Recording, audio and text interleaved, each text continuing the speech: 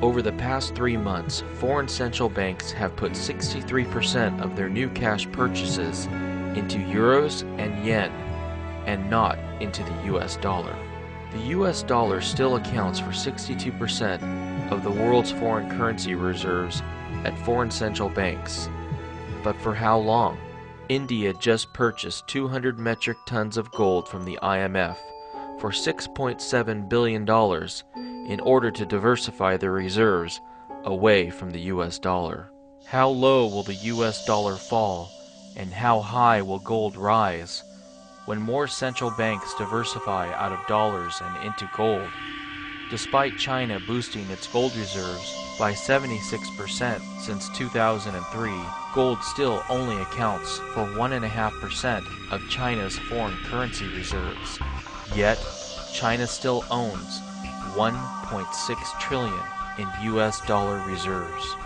Most telling of all, China is now encouraging their citizens to invest in silver and will be offering silver for sale at banks in China. Its first ever investment opportunity for silver bullion. The bars are available in 500 grams, 1 kilogram, 2 kilograms and 5 kilograms with a purity of 99.9%.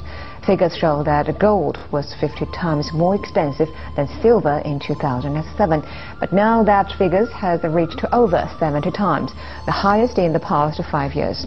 Analysts say that silver has been undervalued in recent years. They add that the metal is a wise investment for individual investors and could be a good way to cash in. We are the first to offer silver bullion as an investment opportunity. The price for the first batch of the bullion is set very low, close to the cost of the raw material. The investment threshold is not high, and it is more suitable for the general public. Silver is much cheaper than gold. While the U.S. saw positive GDP growth last quarter, and Bernanke called the recession very likely over, consumer spending now accounts for 71% of our GDP compared to the long-term average of 65%. This means our economy is actually weakening underneath the surface. In order for our economy to truly recover, we need to switch from being a nation of consumers to a nation of producers. But in order for the U.S. to once again begin producing goods to export to the rest of the world, we need Americans to increase savings. In late 2008, early 2009, after the U.S. financial markets collapsed, the first instinct of Americans was to start saving. While initially the American savings rate tripled to a high in May of 6.2%, after the government's artificial stimulus took effect, the savings rate plummeted in half back down to 3%. The free market was trying desperately to get our economy headed in the right direction, but the government destroyed any progress that was made. 42% of the phony GDP growth we saw last quarter came from the government's destructive Cash for Clunkers program. And so here's a car that people own that they were driving without any payments. They didn't have any car loans on these clunkers. They owned them. Let's destroy that. Let's give you $4,500 to pour acid on the engine so it'll never work. And then we'll pay money to scrap it and all that. Who knows what it costs to actually get rid of each of these working cars. And let's encourage you to go buy a brand new car that you can't afford. And you're going to go into debt to do it. So now, every month, you have to make a car payment that you didn't have before. This is great. This is really how to get out of a recession, right? It's like we got shot in the arm, and so the solution is, well, let's shoot ourselves in the foot, too. Cash for Clunkers was a Chinese program because they would not take our US dollars for their exports. We had to send them a bunch of metal and steel for them to give any type of credit to the US. A lot of people don't realize that.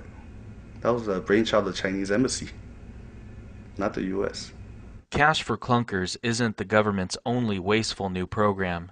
They recently extended the home buyer's tax rebate, which credits a first-time home buyer, or somebody who hasn't owned a home in 3 years, $8,000 for buying a house. They are also giving out $6,500 to those who lived in their prior home for 5 years or more and now wish to buy a new home. Not only that, but if you can't afford to pay your mortgage, The government is now going to allow you to rent your home from Fannie Mae at a reduced rate in a new Deed for Lease program. The Home Buyers Tax Rebate and Deed for Lease programs are designed to create artificial demand for houses and keep housing inventory off of the market. This is creating the false signal that the real estate market has bottomed and now is a good time to buy real estate. Unfortunately, Americans who buy real estate at this time will get slaughtered. The average U.S. home currently costs 20,000 ounces of silver. The last time the Federal Reserve rapidly increased its money supply back in the 1970s, we saw home prices fall from 20,000 ounces of silver down to a low of 2,000 ounces of silver. The bottom line is, if you invest in silver today instead of real estate, you might be able to afford a house 10 times nicer in 5 to 10 years. Most Americans today believe dollars are a safe asset because it has a number on it that always stays the same, while gold and silver's nominal prices can sometimes be very volatile. What's going to happen to the dollar when Americans wake up and realize it is actually the riskiest asset of all? Americans have come to accept inflation as being normal. They've learned from their parents that it was only 60 years ago when it cost 5 cents for a glass bottle of Coke, 5 cents for a pack of baseball cards, 5 cents for a Hershey chocolate bar, 15 cents for a burger at McDonald's, 16 cents for Kellogg's cornflakes, and 50 cents for a movie ticket. But they see nothing wrong with this because inflation occurred over a long period of time. It took 25 years for our national debt to double from $257 billion in 1950 to over $533 billion in 1975. Most recently, our national debt has more than doubled from $5.8 trillion in 2001 to its current level of over $12 trillion in just 8 years. Our national debt is now growing 3 times faster than it did decades ago, which means we should expect a very minimum of 3 times faster inflation. Therefore, if it took 60 years for a movie ticket price to rise from 50 cents to $7.50, it will most certainly rise to at least $112.50 within the next 20 years. And that's a best case scenario. Americans may not see much price inflation today because major U.S. banks are currently hoarding $860 billion in excess reserves. Congress passed legislation in late 2008 allowing the Federal Reserve to pay interest on the reserves banks keep parked at the Fed. However, as some of these banks begin to make loans, price inflation will increase to a level that is higher than the interest they collect.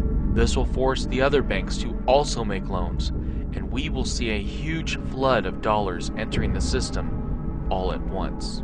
I heard you talk about you use pricing as a reference, and that purely printing more money doesn't cause inflation, which was really new news to me. And I wonder if you tell me what you think causes inflation. Well, let's be clear what's going on. The Federal Reserve is not putting money out into the economy. What we're doing is we're creating bank reserves. That's money that the banks hold with the Fed. So it's just sitting there idly. It's not chasing any goods. Okay? So as long as those bank reserves are sitting idly, broader measures of money that measure the circulation of money. But it won't sit there idly forever. The purpose of it is not to sit there idly forever. And, right. And while there may be a time lapse, certainly, unless that money gets sucked back in and out of circulation, it's going to cause inflation. There's no denying it. If it's not sucked back in, but as I was describing, we have ways of sucking it back in. How? Well, one way to do it is by raising the interest rate we pay on those reserves, which induces banks to keep the money with us instead of lending it out or circulating it through the economy. To counteract the inflation of the 1970s, the Federal Reserve needed to raise interest rates in 1980 to 21.5%.